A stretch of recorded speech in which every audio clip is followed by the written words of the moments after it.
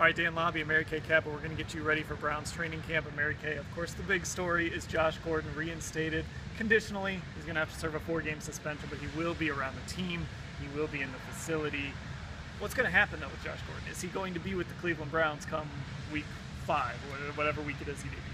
Well, that part of it is up to him. But from the Browns standpoint, they are going to give him every opportunity to remain with this team and be on this football team. How do we know that? Because Jim Brown basically brokered this reinstatement. He worked with Josh Gordon, he worked with Roger Goodell, and I don't think that he would go through all that trouble just for the Browns to say, okay, we're going to trade you or we're going to cut you. Yeah, and it says a lot that the NFL basically said, we're going to let you stay around the team.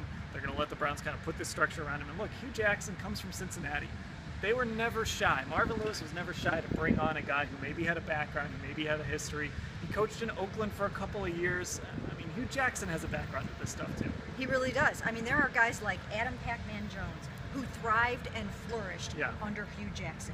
He was able to take guys with a little bit of a troubled past and get them going in the right direction. I think he can have that same effect on Josh Gordon, and Josh has so much other support on the team.